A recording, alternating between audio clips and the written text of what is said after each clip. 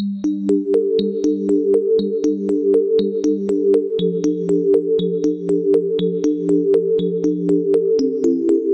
friends, ടെസ്റ്റുകൾ ഉപയോഗിച്ചുള്ള പഠനത്തിൽ നമ്മൾ നോക്കിക്കൊണ്ടിരുന്നത് 7ാം ക്ലാസ്സിലെ ജനറൽ സയൻസ് ആണ്. അടിസ്ഥാന ശാസ്ത്രം. അതിലെ ഫിസിക്സിന്റെ ഭാഗമായ ലെൻസുകളുടെ ലോകം. അതാണ് നമ്മൾ നോക്കുന്നത്. പ്രകാശത്തെക്കുറിച്ചുള്ള ഭാഗമാണ്. അതിൽ ഇനി നോക്കാനുള്ളത് ലെൻസുകളുടെ ലോകം എന്ന ഭാഗമാണ്. വിവിധതരം ദർപ്പണങ്ങളെക്കുറിച്ച് നാം മനസ്സിലാക്കിയല്ലോ. ഇവയെല്ലാം പ്രകാശം പ്രതിപതിക്കുന്നവയല്ലേ. ഇനി പ്രകാശം കടത്തിവിടുന്ന മറ്റു ചില വസ്തുക്കളെ പരിചയപ്പെടാം. അവയാണ് ലെൻസ്. മധ്യത്തിൽ കനം കൂടിയതും വക്കുകൾ കനം കുറഞ്ഞതുമായ ലെൻസിനെ കോൺവെക്സ് ലെൻസ് എന്നും, മധ്യത്തിൽ കനം കുറഞ്ഞ് വക്കുകൾ കനം കൂടിയവയെ കോൺകേവ് ലെൻസ് എന്നും പറയുന്നു. അപ്പോൾ ഇതാണ് കോൺവെക്സ് ലെൻസ്, ഇത് കോൺകേവ് ലെൻസ്. ഒരു ഗുഹയുടെ ആകൃതിയിൽ, കേവിൻ്റെ ആകൃതിയിൽ കുഴിഞ്ഞിരിക്കുന്ന ഈ ലെൻസാണ് കോൺകേവ് ലെൻസ്. മറ്റ് വക്കുകൾ കനം കുറഞ്ഞതും നടുഭാഗം പൊന്തിയിരിക്കുന്ന ഇങ്ങനെയുള്ള ലെൻസുകൾക്ക് പറയുന്നത് കോൺവെക്സ് ലെൻസ് എന്നാണ്. അപ്പോൾ കോൺകേവ് ലെൻസും കോൺവെക്സ് ലെൻസും രണ്ടും എന്താണെന്ന് ഓർത്തിരിക്കുക. ലെൻസിൽ പ്രകാശം പതിക്കുമ്പോൾ കോൺവെക്സ് ലെൻസ് അതിലൂടെ കടന്നുപോകുന്ന പ്രകാശരശ്മികളെ പരസ്പരം അടുപ്പിക്കുന്നു. ഇതാണ് കോൺവെക്സ് ലെൻസ്. അതിലൂടെ പ്രകാശരശ്മി കടന്നു പോകുമ്പോൾ രണ്ടും പരസ്പരം അടുപ്പിക്കുന്നു. കോൺകേവ് ലെൻസ് അതിലൂടെ കടന്നുപോകുന്ന പ്രകാശരശ്മികളെ പരസ്പരം അകറ്റുന്നു. നോക്കി കാണാം, കോൺകേവ് ലെൻസിൽ കൂടി പ്രകാശം കടന്നു പോകുമ്പോൾ അത് അകന്നാണ് പോകുന്നത്. കോൺവെക്സിലാണെങ്കിൽ അടുത്തേക്ക് വരുന്നു. കോൺവെക്സ് ലെൻസിൽ രശ്മിയെ അടുപ്പിക്കുന്നു. കോൺകേവ് ലെൻസിൽ രശ്മികളെ അകത്തിവിടുന്നു. ലെൻസുകളുടെ ഉപയോഗങ്ങൾ. ചെറിയ അക്ഷരങ്ങളെയും വസ്തുക്കളെയും വലുതായി കാണുവാൻ നാം ഹാൻഡ് ലെൻസ് ഉപയോഗിക്കാറില്ലേ. ഇതൊരു കോൺവെക്സ് ലെൻസാണ്. ചെറിയ അക്ഷരങ്ങളെയും വസ്തുക്കളെയും വലുതായി കാണാൻ ഉപയോഗിക്കുന്ന lens convex ലെൻസാണ്. Microscope, telescope, camera, projector മുതലായ ഉപകരണങ്ങളിൽ കോൺവെക്സ് ലെൻസാണ് ഉപയോഗിക്കുന്നത്. മൈക്രോസ്കോപ്പ്, ടെലിസ്കോപ്പ്, ക്യാമറ, പ്രൊജക്ടർ തുടങ്ങിയ ഉപകരണങ്ങളിൽ കോൺവെക്സ് ലെൻസാണ് ഉപയോഗിക്കുന്നത്. സൂര്യൻ്റേത് ധവളപ്രകാശമാണ്. ധവളപ്രകാശത്തിൽ 7 വർണ്ണങ്ങൾ അടങ്ങിയിട്ടുണ്ട്. വയലറ്റ്, ഇൻഡിഗോ, നീല, പച്ച, മഞ്ഞ, ഓറഞ്ച്, ചുവപ്പ്. വെബ്ജിയോർ എന്ന് ചുരുക്കി പറയുന്ന വയലറ്റ്, ഇൻഡിഗോ, നീല, പച്ച, മഞ്ഞ, ഓറഞ്ച്, ചുവപ്പ് എന്നിവയാണ് ഈ വർണ്ണങ്ങൾ. പ്രകാശം പ്രസത്തിലൂടെ കടത്തിവിട്ടാൽ അത് ഘടകവർണ്ണങ്ങളായി മാറുന്നു. പ്രകാശം അതിൻ്റെ ഘടകവർണ്ണങ്ങളായി മാറുന്ന പ്രതിഭാസമാണ് പ്രകീർണനം അഥവാ ഡിസ്പേഷൻ. അപ്പോൾ ഡിസ്പേഷൻ ഓഫ് ലൈറ്റ് അല്ലെങ്കിൽ പ്രകീർണനം എന്ന് പറഞ്ഞു കഴിഞ്ഞാൽ പ്രകാശം അതിൻ്റെ ഘടകവർണ്ണങ്ങളായി മാറുന്ന പ്രതിഭാസമാണ്. സൂര്യൻ്റേത് ധവളപ്രകാശമാണ്. അത് 7 വർണ്ണങ്ങൾ ആയിട്ട് പിരിയുന്നു. ഈ പ്രവർത്തനങ്ങൾക്ക് പറയുന്ന പേരാണ് പ്രകീർണനം. ധവളപ്രകാശത്തിലെ വിവിധ വർണ്ണങ്ങൾക്ക് വ്യത്യസ്ത അളവിൽ അപവർത്തനം സംഭവിക്കുന്നതുകൊണ്ടാണ് പ്രകീർണനം ഉണ്ടാകുന്നത്. ധവളപ്രകാശത്തിലെ വിവിധ വർണ്ണങ്ങൾക്ക് വ്യത്യസ്ത അളവിൽ അപവർത്തനം സംഭവിക്കുന്നതുകൊണ്ടാണ് പ്രകീർണനം ഉണ്ടാകുന്നത്. അപ്പോൾ ഇതിൽ ഓർത്തിരിക്കേണ്ട പോയിന്റ്, സൂര്യൻ്റേത് ധവളപ്രകാശമാണ്. ധവളപ്രകാശത്തിൽ 7 വർണ്ണങ്ങൾ അടങ്ങിയിട്ടുണ്ട്. വയലറ്റ്, ഇൻഡിഗോ, നീല, പച്ച, മഞ്ഞ, ഓറഞ്ച്, ചുവപ്പ്. പ്രകാശം അതിൻ്റെ ഘടകവർണ്ണങ്ങളായി മാറുന്ന പ്രതിഭാസമാണ് പ്രകീർണനം അഥവാ ഡിസ്പേഷൻ. ധവളപ്രകാശത്തിലെ വിവിധ വർണ്ണങ്ങൾക്ക് വ്യത്യസ്ത അളവിൽ അപവർത്തനം സംഭവിക്കുന്നതുകൊണ്ടാണ് പ്രകീർണനം ഉണ്ടാകുന്നത്. അന്തരീക്ഷത്തിലെ ജലകണികകളിലൂടെ സൂര്യപ്രകാശം കടന്നു പോകുമ്പോഴുണ്ടാകുന്ന വർണ്ണവിസ്മയമാണ് മഴവില്ല്. അന്തരീക്ഷത്തിലെ ജലകണികകളിലൂടെ സൂര്യപ്രകാശം കടന്നു പോകുമ്പോഴുണ്ടാകുന്ന വർണ്ണവിസ്മയമാണ് മഴവില്ല്. പ്രകീർണനമാണ് അതിനൊരു കാരണം. പ്രകാശത്തിലെ ഘടകവർണ്ണങ്ങൾ കൂടിച്ചേരുമ്പോൾ വെള്ളനിറം കിട്ടുന്നു.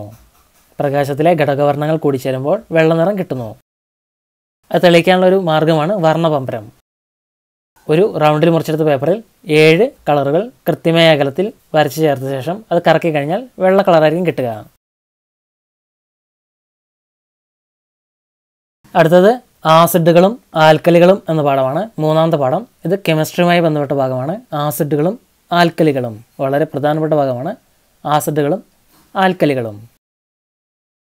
Litmus paper. എന്താണ് ലിറ്റ്മസ് പേപ്പർ? ചെമ്പരത്തി പേപ്പർ പോലെ ലബോറട്ടറിയിൽ സാധാരണ ഉപയോഗിക്കുന്നത് ലിറ്റ്മസ് പേപ്പറാണ്. ഇവ ചുവപ്പ്, നീല നിറങ്ങളിൽ വരുന്നുണ്ട്. ചുവപ്പും നീലയും ലിറ്റ്മസ് പേപ്പറുകൾ അവൈലബിൾ ആണ്. ആസിഡ്. എന്താണ് ആസിഡ്? നാരങ്ങനീര്, മോര്, പുളി, വിനാഗിരി തുടങ്ങിയവയിൽ ചില ആസിഡുകൾ അഥവാ അമ്ലം അടങ്ങിയിരിക്കുന്നു. ആസിഡിൽ ലിറ്റ്മസ് പേപ്പറിൻ്റെ നിറം ചുവപ്പായിരിക്കും. എല്ലാ ആസിഡുകളും പുളിരുചി ഉള്ളവയാണ്. ഭക്ഷ്യവസ്തുക്കളിൽ അടങ്ങിയിരിക്കുന്ന ആസിഡുകൾ ശക്തി കുറഞ്ഞവയാണ്. Hydrochloric acid, nitric acid, sulphuric acid തുടങ്ങിയവ ലബോറട്ടറിയിൽ ഉപയോഗിക്കുന്ന ശക്തി കൂടിയ ആസിഡുകളാണ്. അപ്പോൾ നാരങ്ങനീര്, മോര്, പുളി, വിനാഗിരി തുടങ്ങിയവയിൽ ചില ആസിഡുകൾ അടങ്ങിയിരിക്കുന്നു. അഥവാ ആസിഡുകളുടെ മറ്റൊരു പേരാണ് അമ്ലം. ആസിഡിൽ ലിറ്റ്മസ് പേപ്പറിൻ്റെ നിറം ചുവപ്പായിരിക്കും. ആസിഡിൽ ലിറ്റ്മസ് പേപ്പറിൻ്റെ നിറം ചുവപ്പായിരിക്കും. എല്ലാ ആസിഡുകളും പുളിരുചി ഉള്ളവയാണ്. ഭക്ഷ്യവസ്തുക്കളിൽ അടങ്ങിയിരിക്കുന്ന ആസിഡുകൾ ശക്തി കുറഞ്ഞവയാണ്. Hydrochloric acid, nitric acid, sulphuric acid തുടങ്ങിയവ ലബോറട്ടറികളിൽ ഉപയോഗിക്കുന്ന ശക്തി കൂടിയ ആസിഡുകളാണ്. ഇനി വളരെ പ്രധാനപ്പെട്ട ഒരു ഭാഗം ഭക്ഷ്യവസ്തുവും അതിലടങ്ങിയിരിക്കുന്ന ആസിഡും. ഭക്ഷ്യവസ്തുക്കളും അതിലടങ്ങിയിരിക്കുന്ന ആസിഡുകളും. മോരിൽ അടങ്ങിയിരിക്കുന്ന ആസിഡ് ലാക്റ്റിക് ആസിഡാണ്. മോരിലും പാലിലും അടങ്ങിയിരിക്കുന്ന ആസിഡ് ലാക്റ്റിക് ആസിഡാണ്. വിനാഗിരിയിൽ അടങ്ങിയിരിക്കുന്ന ആസിഡ് അസറ്റിക് ആസിഡാണ്. അസറ്റിക് ആസിഡാണ് വിനാഗിരിയിൽ അടങ്ങിയിരിക്കുന്ന ആസിഡ്. ഇതൊക്കെ ഒരുപാട് പ്രാവശ്യം ചോദിച്ച ചോദ്യങ്ങളാണ്, ഓർത്തിരിക്കുക. പുളിയിൽ അടങ്ങിയിരിക്കുന്ന ആസിഡ് ടാർട്ടാറിക് ആസിഡാണ്. ടാർട്ടാറിക് ആസിഡാണ് പുളിയിൽ അടങ്ങിയിരിക്കുന്ന ആസിഡ്. ചെറുനാരങ്ങയിലൊക്കെ അടങ്ങിയിരിക്കുന്ന ആസിഡ് സിട്രിക് ആസിഡാണ്. നാരങ്ങയിൽ അടങ്ങിയിരിക്കുന്ന ആസിഡ് സിട്രിക് ആസിഡാണ്. ആപ്പിളിൽ അടങ്ങിയിരിക്കുന്ന ആസിഡ് മാലിക് ആസിഡാണ്. മാലിക് ആസിഡാണ് ആപ്പിളിൽ അടങ്ങിയിരിക്കുന്ന ആസിഡ്. അപ്പോൾ മോരിൽ അടങ്ങിയിരിക്കുന്ന ആസിഡ് ലാക്റ്റിക് ആസിഡാണ്. വിനാഗിരിയിൽ അടങ്ങിയിരിക്കുന്ന ആസിഡ് അസറ്റിക് ആസിഡാണ്. പുളിയിൽ അടങ്ങിയിരിക്കുന്ന ആസിഡ് ടാർട്ടാറിക് ആസിഡാണ്. നാരങ്ങയിൽ അടങ്ങിയിരിക്കുന്ന ആസിഡ് സിട്രിക് ആസിഡാണ്. ആപ്പിളിൽ അടങ്ങിയിരിക്കുന്ന acid malic ആസിഡാണ്. ആസിഡുകളും ലോഹങ്ങളും. നേർപ്പിച്ച hydrochloric ആസിഡിൽ സിങ്കിൻ്റെ കഷ്ണങ്ങളിട്ടാൽ hydrogen ഉൽപ്പാദിപ്പിക്കും. നേർപ്പിച്ച hydrochloric acid സിങ്കുമായി പ്രവർത്തിക്കുമ്പോൾ ഉണ്ടാകുന്ന വാതകം ഹൈഡ്രജനാണ്. ഹൈഡ്രജൻ കത്തുന്ന വാതകമാണ്. ടെസ്റ്റ് ട്യൂബിൽ നിന്ന് ഹൈഡ്രജൻ വാതകം പുറത്തേക്ക് വരികയും കത്തിക്കുമ്പോൾ ചെറിയ ശബ്ദത്തോടെ കത്തുകയും ചെയ്യും. നേർപ്പിച്ച ഹൈഡ്രോക്ലോറിക് ആസിഡ് സിങ്കുമായി പ്രവർത്തിക്കുമ്പോൾ ഉണ്ടാകുന്ന വാതകം ഹൈഡ്രജനാണ്. ഹൈഡ്രജൻ കത്തുമ്പോൾ ഉണ്ടാകുന്ന വാതകം ഹൈഡ്രജൻ കത്തുന്ന വാതകമാണ്. ടെസ്റ്റ് ട്യൂബിൽ നിന്ന് ഹൈഡ്രജൻ വാതകം പുറത്തേക്ക് വരികയും കത്തിക്കുമ്പോൾ ചെറിയ ശബ്ദത്തോടെ കത്തുകയും ചെയ്യും. ഹെൻറി കാവൻഡിഷ് 1731 1810 ഇടയ്ക്ക് ജീവിച്ചയാൾ. 1731 1810. ചില ലോഹങ്ങൾ ആസിഡുകളുമായി പ്രവർത്തിച്ച് കത്തുന്ന ഒരു വാതകം ഉൽപ്പാദിപ്പിക്കുന്നതായി 16-ാം നൂറ്റാണ്ടിൽ തന്നെ കണ്ടെത്തിയിരുന്നു. ഈ വാതകം ആദ്യമായി തിരിച്ചറിഞ്ഞത് ബ്രിട്ടീഷ് ശാസ്ത്രജ്ഞനായ ഹെൻറി കാവൻഡിഷ് ആണ്.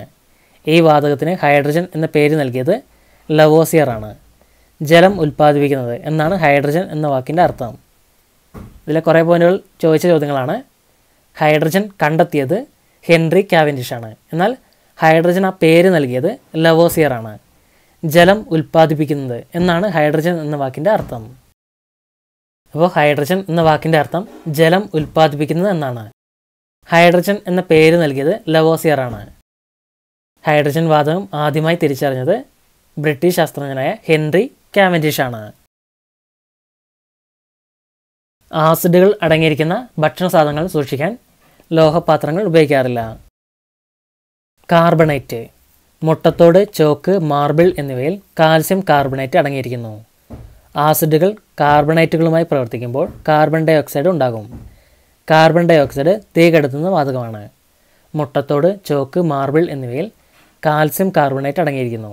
ആസിഡുകൾ കാർബണേറ്റുകളുമായി പ്രവർത്തിക്കുമ്പോൾ കാർബൺ ഡൈ ഓക്സൈഡ് ഉണ്ടാകും. കാർബൺ ഡൈ ഓക്സൈഡ് തീ കെടുത്തുന്ന വാതകമാണ്. വിനാഗിരിയിൽ അടങ്ങിയിരിക്കുന്ന അസറ്റിക് ആസിഡാണ്. സോഡിയം ബൈ കാർബണേറ്റ് ആണ് അപ്പക്കാരം. അപ്പോൾ അതിൻ്റെ ഓർത്തിരിക്കുക, സോഡിയം ബൈ കാർബണേറ്റ് ആണ് അപ്പക്കാരം. അപ്പക്കാരത്തിൻ്റെ രാസനാമം ചോദിക്കാറുണ്ട്. Sodium by carbonate. ഇവ തമ്മിൽ പ്രവർത്തിക്കുമ്പോൾ കാർബൺ ഡൈ ഓക്സൈഡ് ഉണ്ടാകും. അഗ്നിശമനി പ്രവർത്തിക്കുന്നത് ഈ തത്വം ഉപയോഗിച്ചാണ്. ഇനിയൊരു പോയിന്റ് ഓർത്തിരിക്കുക, പഠിക്കണമെന്നില്ല. ബീക്കറിനുള്ളിൽ ഒരു കോഴിമുട്ട വയ്ക്കുക. ബീക്കർ നിറയെ വിനാഗിരി എടുക്കുക. കോഴിമുട്ട മുകളിലേക്ക് വന്ന ശേഷം താഴേക്ക് പോകുന്നു. ഈ പ്രവർത്തനം ആവർത്തിച്ചുകൊണ്ടേയിരിക്കും. മുട്ടത്തോടിലെ കാർബണേറ്റ് ആസിഡുമായി പ്രവർത്തിച്ച് കാർബൺ ഡൈ ഓക്സൈഡ് ഉണ്ടാകുന്നു. മുട്ടയുടെ ഉപരിതലത്തിൽ കാർബൺ ഡൈ ഓക്സൈഡ് നിറഞ്ഞ് നിൽക്കുന്നതുകൊണ്ടാണ് കോഴിമുട്ട ഉയരുന്നത്. മുകളിലെത്തുമ്പോൾ കാർബൺ ഡൈ ഓക്സൈഡ് മുട്ടയുടെ ഉപരിതലത്തിൽ നിന്ന് പുറത്തേക്ക് പോകുന്നതിനാൽ കോഴിമുട്ട താഴുന്നു. ആസിഡുകളുടെ പൊതു സ്വഭാവങ്ങൾ. ഉറുമ്പ് കടിക്കുമ്പോൾ അല്പം ഫോർമിക് ആസിഡ് നമ്മുടെ ശരീരത്തിൽ പ്രവേശിക്കുന്നു. ഇതാണ് ഉറുമ്പ് കടിക്കുമ്പോഴുള്ള വേദനയ്ക്ക് കാരണം. അപ്പോൾ ഉറുമ്പിൻ്റെ ശരീരത്തിൽ അടങ്ങിയിരിക്കുന്ന ആസിഡ് ഫോമിക് ആസിഡാണ്. ചോദിച്ചുള്ള ക്വസ്റ്റ്യനാണ്. ഉറുമ്പിൻ്റെ ശരീരത്തിൽ അടങ്ങിയിരിക്കുന്ന ആസിഡ് ഫോമിക് ആസിഡാണ്. ആൽക്കലി. ചുവപ്പ് ലിറ്റ്മസിനെ നീലയാക്കുന്ന ചുണ്ണാമ്പ് വെള്ളം പോലുള്ള പദാർത്ഥങ്ങൾ ആൽക്കലികൾ എന്നറിയപ്പെടുന്നു. ഇവ കാരുചിയുള്ളവയും വഴുവഴുപ്പുള്ളവയും സ്ലിമ്മി ആയിരിക്കും. ചുവപ്പ് ലിറ്റ്മസിനെ നീലയാക്കുന്ന ചുണ്ണാമ്പ് വെള്ളം പോലുള്ള പദാർത്ഥങ്ങൾ ആൽക്കലികൾ എന്നറിയപ്പെടുന്നു. ഇവ കാരുചിയുള്ളവയും വഴുവഴുപ്പുള്ളതും ആണ്. സൂചകങ്ങൾ അഥവാ ഇൻഡിക്കേറ്റേഴ്സ്. നിറം മാറ്റത്തിലൂടെ ആസിഡുകളെയും ആൽക്കലികളെയും തിരിച്ചറിയാൻ സഹായിക്കുന്ന പദാർത്ഥങ്ങളാണ് സൂചകങ്ങൾ. മഞ്ഞൾ, ചെമ്പരത്തിപ്പൂവ്, ബീറ്റ്റൂട്ട് തുടങ്ങിയ ധാരാളം സസ്യഭാഗങ്ങൾ സൂചകങ്ങളായി ഉപയോഗിക്കാവുന്നതാണ്. ലിറ്റ്മസ് പേപ്പർ ലബോറട്ടറിയിൽ ഉപയോഗിക്കുന്ന ഒരു സൂചകമാണ്. ചുവപ്പായി കഴിഞ്ഞാൽ ആസിഡും നീലയാക്കി കഴിഞ്ഞാൽ ആൽക്കലിയും. ഇനി പോയിന്റ് ഓർത്തിരിക്കുക. ഈ ഉപയോഗിച്ച വസ്തു എന്നുകൊണ്ട് ഉദ്ദേശിക്കുന്നത് ഇതെല്ലാം ഈ സാധനങ്ങളെല്ലാം എടുത്തിട്ട് അത് ആസിഡിലും ആൽക്കലിയും ഇട്ട് വയ്ക്കുന്നു. ഇതതിൻ്റെ കളറാണ് നോക്കുന്നത്. നീല ലിറ്റ്മസ് പേപ്പർ.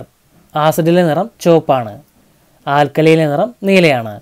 നീല ലിറ്റ്മസ് പേപ്പർ ആസിഡിൽ ചുവപ്പ് കളറും ആൽക്കലിയിൽ നീല കളറും കാണിക്കുന്നു. മുളക് പൊടി.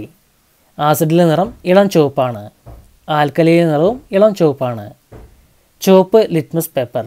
ആസിഡിലെ നിറം ചുവപ്പാണ്, ആൽക്കലിയിലെ നിറം നീലയാണ്. അപ്പോൾ ചുവപ്പ് ലിറ്റ്മസ് പേപ്പറും നീല ലിറ്റ്മസ് പേപ്പറും ആസിഡിൽ ചുവപ്പ് കളർ കാണിക്കും, ആൽക്കലിയിൽ നീല കളർ കാണിക്കും. ചെമ്പരത്തി പേപ്പർ നീല. ആസിഡിലെ നിറം ചുവപ്പാണ്, ആൽക്കലിയിലെ നിറം നീലയാണ്. ഫിനഫ്തലീൻ. ആസിഡിലെ നിറമില്ല, ആൽക്കലിയിലെ നിറം പിങ്ക്.